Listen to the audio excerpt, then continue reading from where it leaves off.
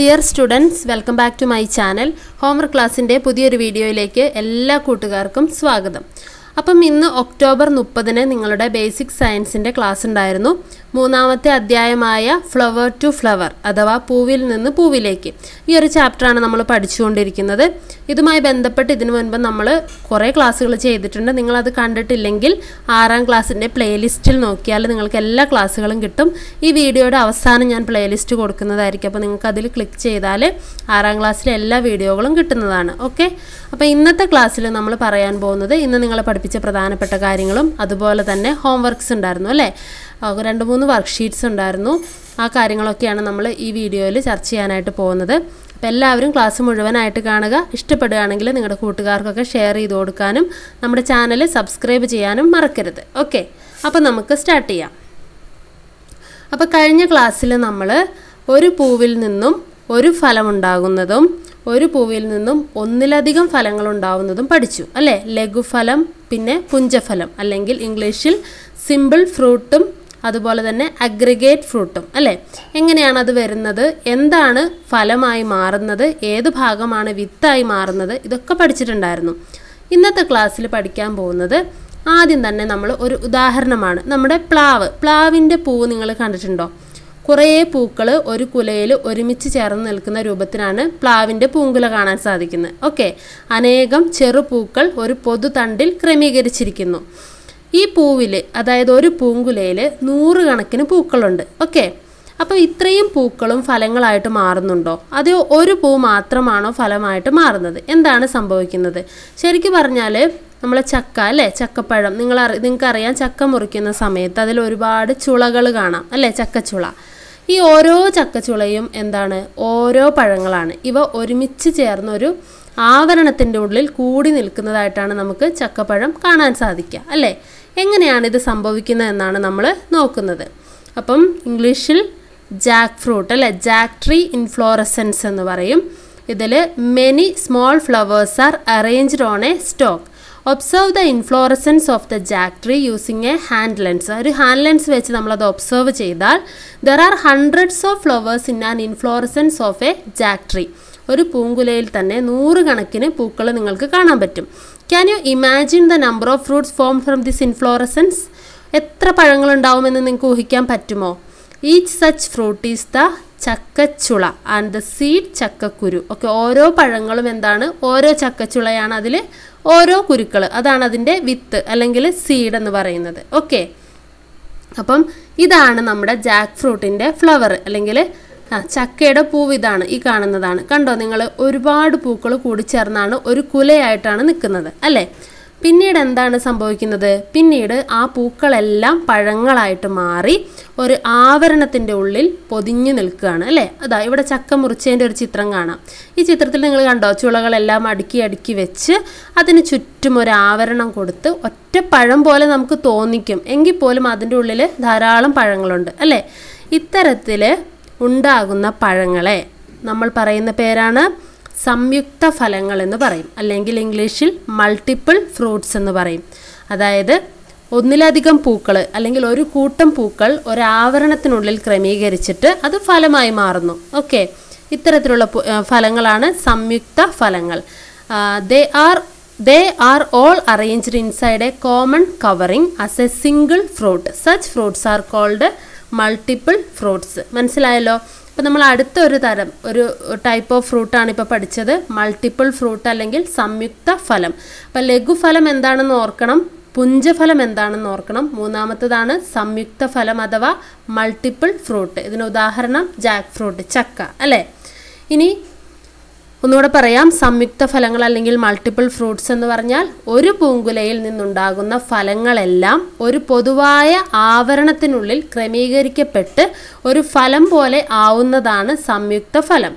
Fruits from a single inflorescence are arranged inside a common covering as a single fruit. അപ്പോൾ ചക്ക എന്ന് പറയുന്നത് ഒരൊറ്റ പഴമാണോ? അല്ല അല്ലേ? ഒരു ചക്ക എന്ന് പറയുന്നത് ഒന്നിലധികം ഫലങ്ങൾ ഒരുമിച്ച് ചേർന്ന് നിൽക്കുന്നതാണ് അല്ലേ? അതാണ് സംയുക്ത ഫലം അല്ലെങ്കിൽ മൾട്ടിപ്പിൾ ഫ്രൂട്ട്സ് എന്ന് പറയുന്നത്. ഓക്കെ, ഇനി മൾട്ടിപ്പിൾ ഫ്രൂട്ട്സിന് മറ്റു ഉദാഹരണങ്ങൾ കൂടെ നമുക്ക് നോക്കാം. ഒന്ന് കൈതച്ചക്ക അല്ലെങ്കിൽ പൈനാപ്പിൾ. പൈനാപ്പിളിലും ഇത് തന്നെയാണ് സംഭവിക്കുന്നത്. അതായത് ഒന്നിലധികം പൂക്കൾ അല്ലെങ്കിൽ ഒരു കുല പൂക്കൾ എന്തായി മാറുന്നു, പഴങ്ങളായിട്ട് മാറിയിട്ട് ഒരു ആവരണത്തിൻ്റെ ഉള്ളിൽ നിൽക്കുകയാണ് ചെയ്യുന്നത്. അതുപോലെയാണ് കൈതച്ചക്കയുടെ സ്ട്രക്ചർ. മറ്റൊരു ഉദാഹരണമാണ് കടച്ചക്ക അല്ലെങ്കിൽ ബ്രെഡ് ഫ്രൂട്ട് എന്ന് പറയും. കടച്ചക്കയും ഇതുപോലെ തന്നെയാണ്. നിങ്ങൾക്കറിയാം, കടച്ചക്ക നമ്മൾ കറിയൊക്കെ വെക്കുന്നതാണ്. ചക്ക പോലെ തന്നെ ചെറുതായിട്ട് കാണുന്നതാണ്. ഇതിൻ്റെ ഉള്ളിലും ഇതുപോലെ ചുളകളാണ് അല്ലേ. അപ്പോൾ എന്താ സംഭവിക്കുന്നത്, ഒരു കുലയിലെ പൂക്കളെല്ലാം പഴങ്ങളായിട്ട് മാറുന്നു. ഈ പഴങ്ങളെല്ലാം ഒരുമിച്ച് ചേർന്ന് ഒരു ആവരണത്തിനുള്ളിൽ നിൽക്കുന്നു അല്ലേ, ഒരു കവറിങ്ങിൻ്റെ ഉള്ളിൽ നിൽക്കുന്നു. ഇത്തരത്തിലുള്ള ഒരു ഫലമാണ് നമ്മുടെ കടച്ചക്ക അല്ലെങ്കിൽ ബ്രെഡ് ഫ്രൂട്ട് എന്ന് പറയും. ഓക്കെ, അപ്പോൾ ഈ ചിത്രത്തിൽ നമുക്ക് 3 പഴങ്ങൾ കാണാം അല്ലേ. Grapes, custard apple, Jack fruit അല്ലെങ്കിൽ മുന്തിരി, സീതപ്പഴം, ചക്ക.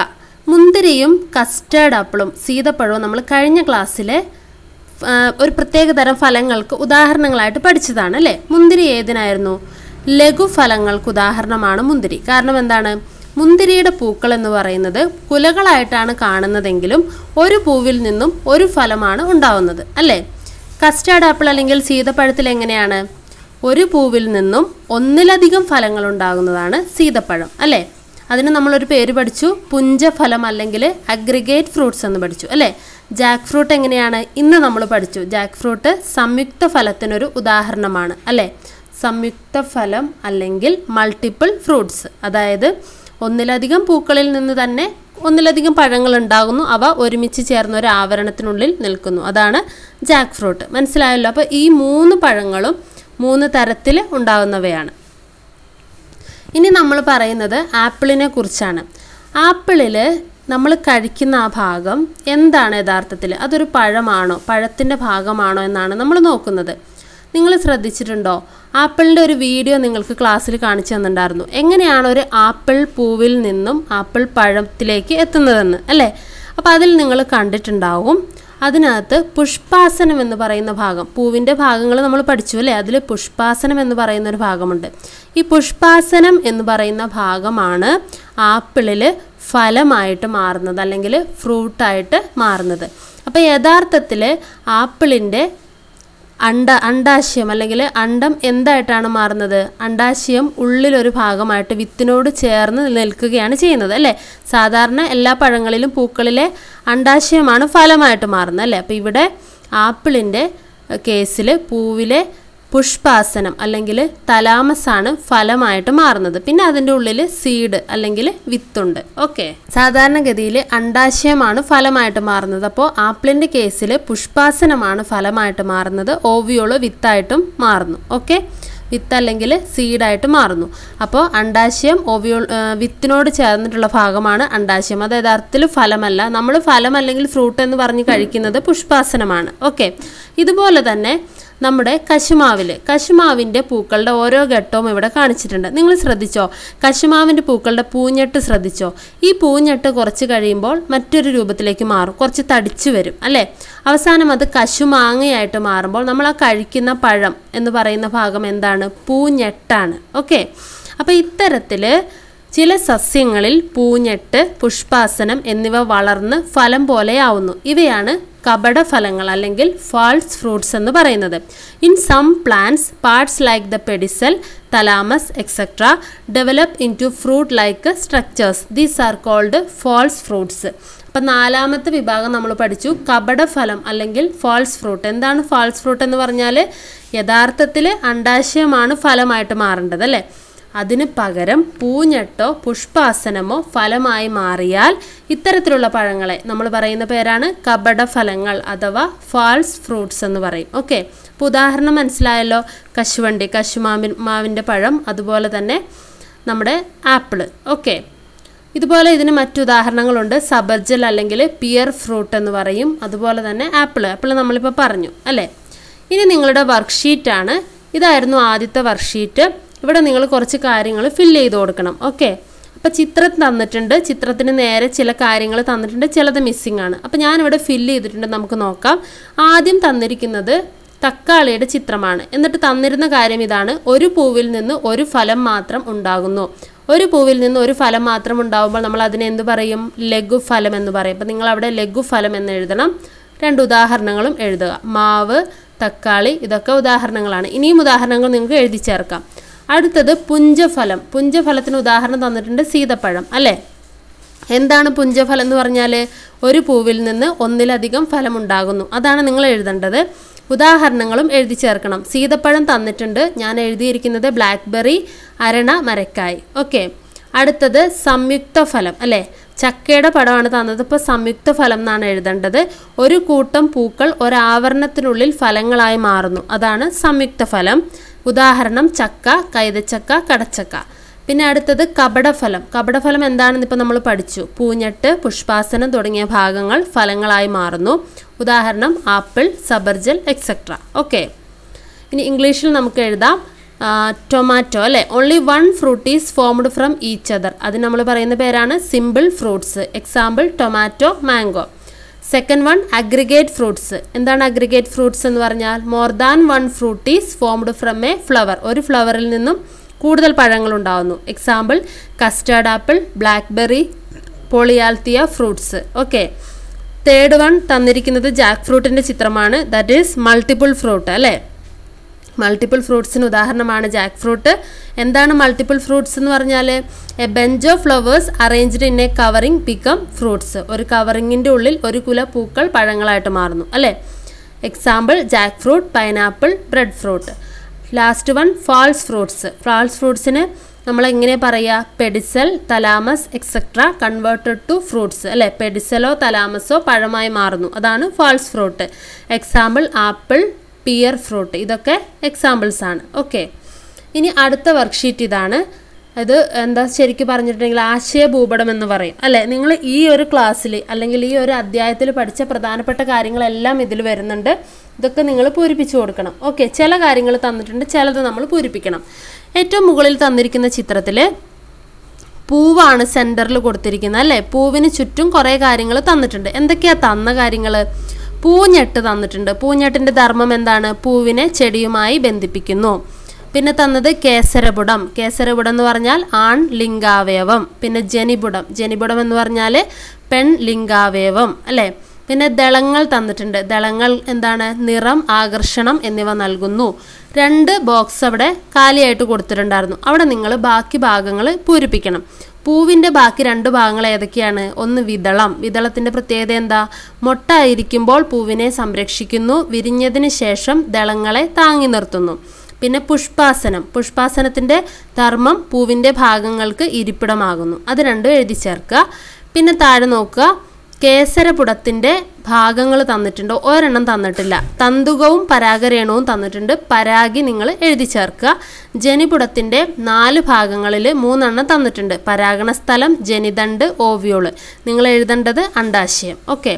ഇനി ഏറ്റവും താഴെ നോക്കൂ നിങ്ങൾ, എന്തൊക്കെയാണ് 2 ബോക്സിലായിട്ട് തന്നിരിക്കുന്നത്? കേസരപുടവും ജനിപുടവും ഒരേ പൂവിൽ. അതിൻ്റെ പേര് ദ്വിലിംഗ പുഷ്പങ്ങൾ എന്നാണ്. ഉദാഹരണം ചെമ്പരത്തി, മുളക്, തെച്ചി. ഇനി റൈറ്റ് സൈഡ് നോക്കുക, കേസരപുടവും ജനിപുടവും വെവ്വേറെ പൂവിൽ. അത്തരം പൂക്കളെ നമ്മൾ എന്താ പറയുക? ഏകലിംഗ പുഷ്പങ്ങൾ അല്ലേ. ഉദാഹരണം പാവൽ, മത്തൻ. അതാണ് നിങ്ങൾ എഴുതേണ്ടത്. ഓക്കെ. ഇനി ഇംഗ്ലീഷിൽ എഴുതുമ്പോൾ നമ്മൾ കാലിക്സ് എഴുതണം. Calyx it may either remain in A dried form or fall of. അടുത്ത പാർട്ട് ഓവ്യൂൾ ആണ്. ഓവ്യൂൾ എന്തായി മാറും? ഇറ്റ് ബിക്കം സീഡ്, വിത്തായി മാറും അല്ലേ. അടുത്തൊരു പാർട്ട് തന്നത് പെഡിസലാണ്. Pedicel connects the flower with the plant. Corolla. Corolla provide colour attractiveness to the flower അല്ലേ. പിന്നെ ആൻഡ്രീഷ്യം, ഗൈനീഷ്യം. ആൻഡ്രീഷ്യം ആണ് mail reproductive part, gynoecium female reproductive part. ആൻഡ്രീഷ്യത്തിൻ്റെ ഭാഗങ്ങളിൽ ഫിലമെൻറ്റും പോളൻസും എഴുതിയിട്ടുണ്ടായിരുന്നു. ആന്തറാണ് നിങ്ങൾ എഴുതേണ്ടത്. ഗൈനീഷ്യത്തിൻ്റെ പാർട്സിൽ സ്റ്റിഗ്മയും സ്റ്റൈലും ഓവ്യൂളും എഴുതിയിട്ടുണ്ട്. നിങ്ങൾ എഴുതേണ്ടത് ഓവറി.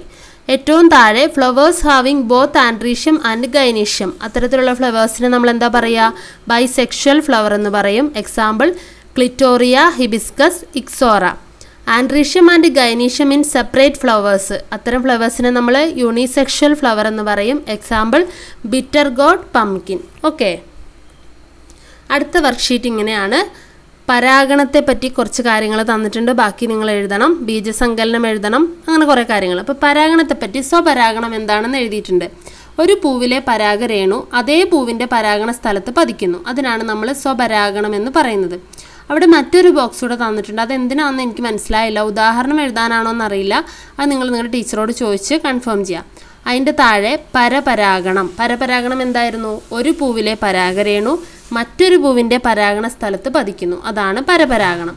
പരാഗണകാരികൾ തന്നിട്ടുണ്ട്. പരാഗണത്തിന് സഹായിക്കുന്ന ഘടകങ്ങളാണ് പരാഗണകാരികൾ. അതിൻ്റെ താഴെ എന്താ എഴുതണ്ടേ? ബീജസങ്കലനം. എന്താണ് ബീജസങ്കലനം? പുംബീജം അണ്ഡവുമായി കൂടിച്ചേരുന്ന പ്രവർത്തനം. പിന്നെ പൂവിൽ വരുന്ന മാറ്റങ്ങൾ നമ്മൾ പഠിച്ചതാണല്ലേ. പൂഞ്ഞെട്ട് എന്തായി മാറുന്നു? കട്ടി ഉറപ്പ് കൂടുന്നു. അണ്ഡാശയം ഫലമായി മാറുന്നു. വിതളമാണ് നമ്മൾ പിന്നെ എഴുതി ചേർക്കേണ്ടത്. വിതളം കൊഴിയുകയോ ഉണങ്ങിയ രൂപത്തിൽ തുടരുകയോ ചെയ്യുന്നു. അടുത്തത് ദളങ്ങൾ തന്നിട്ടുണ്ട്. ദളങ്ങൾ കൊഴിയുന്നു. ഓവ്യൂൾ വിത്തായി മാറുന്നു. ഇനി അതിൻ്റെ താഴെ ലഘുഫലം, പുഞ്ചഫലം, സംയുക്തഫലം. പുഞ്ചഫലം നിങ്ങൾ എഴുതി ചേർക്കണം കേട്ടോ. ലഘുഫലം ഒരു പൂവിൽ നിന്ന് ഒരു ഫലം മാത്രം ഉണ്ടാകുന്നു. ഉദാഹരണം മാങ്ങ, വെണ്ട, മുന്തിരി. പുഞ്ചഫലം ഒരു പൂവിൽ നിന്ന് ഒന്നിലധികം ഫലങ്ങൾ ഉണ്ടാകുന്നു. ഉദാഹരണം ബ്ലാക്ക്ബെറി, അരണമരക്കായ്, സീതപ്പഴം. സംയുക്തഫലം ഒരു കൂട്ടം പൂക്കൾ ഒരു ആവരണത്തിനുള്ളിൽ ഫലങ്ങളായി മാറുന്നു. ഉദാഹരണം ചക്ക, കൈതച്ചക്ക. പിന്നെ അതിൻ്റെ താഴെ കപടഫലം എന്താണെന്ന് എഴുതണം. എന്താണ് കപടഫലം? പൂഞ്ഞെട്ട്, പുഷ്പാസനം തുടങ്ങിയ ഭാഗങ്ങൾ ഫലങ്ങളായി മാറുന്നു. ഉദാഹരണവും തന്നിട്ടുണ്ട്. ആപ്പിൾ, കശുമാങ്ങ, സബർജൻ. ഓക്കെ. ഇംഗ്ലീഷിൽ പോളിനേഷനിൽ സെൽഫ് പോളിനേഷൻ തന്നിട്ടുണ്ട്. Transfer of pollens from anther to stigma in the same flower. അല്ലേ, ഒരേ പൂവിൽ തന്നെ പരാഗണം നടക്കുന്നു. ക്രോസ് പോളിനേഷൻ നിങ്ങൾ എഴുതണം. Transfer of pollens from anther to stigma in different flowers. പിന്നെ പോളിനേറ്റിംഗ് ഏജൻറ്റ്സ് എന്താണെന്ന് തന്നിട്ടുണ്ട്. Factors that help pollination. പിന്നെ ഫെർട്ടിലൈസേഷൻ എന്താണെന്ന് നമ്മൾ എഴുതണം. Fusion of male gamete with the egg.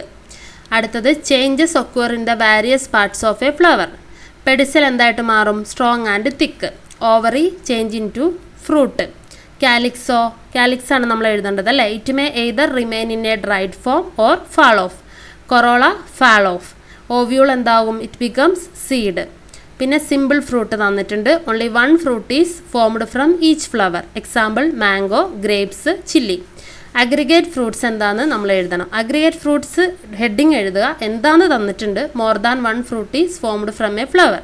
Example എഴുതണം. കസ്റ്റേർഡ് ആപ്പിൾ, ബ്ലാക്ക്ബെറി ഒക്കെ എഴുതാം.